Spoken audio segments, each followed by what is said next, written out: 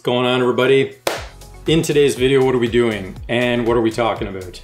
So in today's video, if you have not already guessed it by the title, I'm here to bring the news to everybody that the N64 Test Cartridge has finally been dumped completely.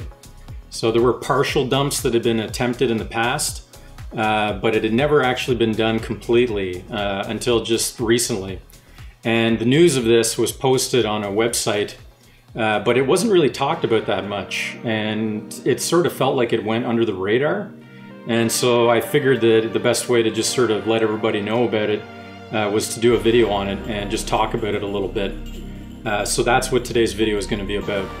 So without further ado, let's get started. Here we go.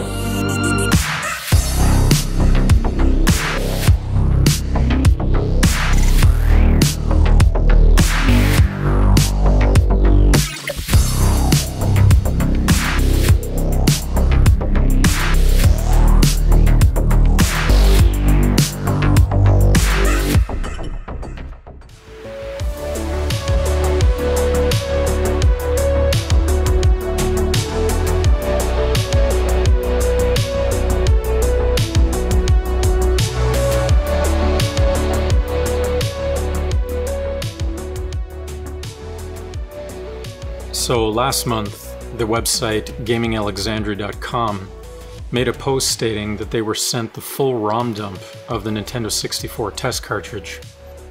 The dump was performed by an anonymous user. They have posted the ROM on archive.org along with a detailed write-up from N64 development guru Zoan Kitty, who has been an active contributor to the N64 homebrew scene for many years. He'll provide all the nitty-gritty details in his write-up for those real diehards out there. I've provided their link to the ROM in the description of this video.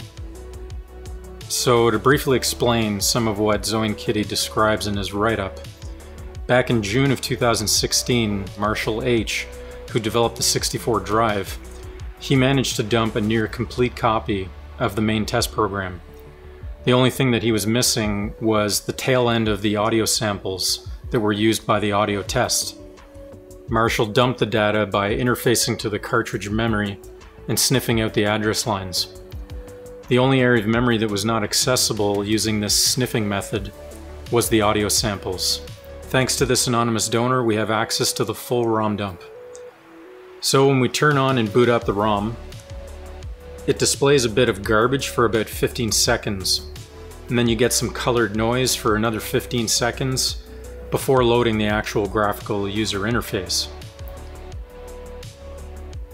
There's an initial bootloader that first runs some very basic tests for the RDRAM, read and write tests, and a system reset, an initialization routine, and then finally setting up some video. A bonus with this release is a short document written by Zoan Kitty talking about how the functionality of a special test apparatus was used, known as the Zaru test jig. I was not able to find any photos online of the Zaru test jig that Zoan Kitty describes. However, shown here are a couple of Nintendo 3DS test jigs, and should give you an overall idea of what the jigs would look like.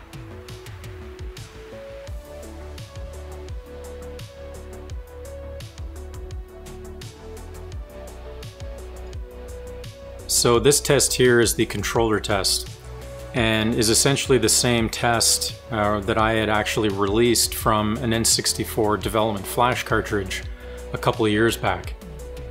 I made a detailed video showing this process, and for those of you that are interested in checking that out, you can see the link above.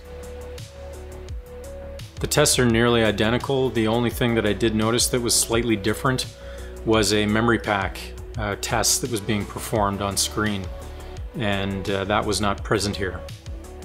Now apparently there were different revisions of the test cartridges, so this could be just one of the slight differences between each of those releases. So it goes through the standard joystick test for all the different push buttons, the analog joystick, and the C buttons and the directional pad. Pretty straightforward.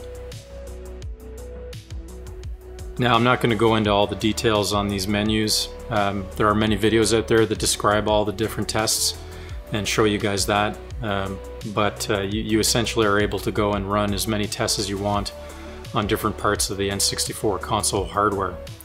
and validate proper functionality.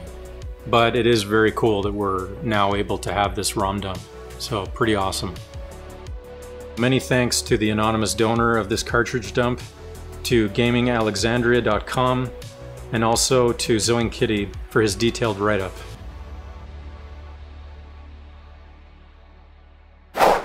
So that concludes the video today, everybody. Again, it was just to bring everybody up to speed with this N64 test cartridge finally being dumped. And I'll have the links in the description to that for those of you that want to test it out. And I'm also going to include links to the ROM that's been padded for the Dr. V64, since that was the unit I was testing it on here today and giving you guys a demo. So you can check the links in the description and I'll have that available for you.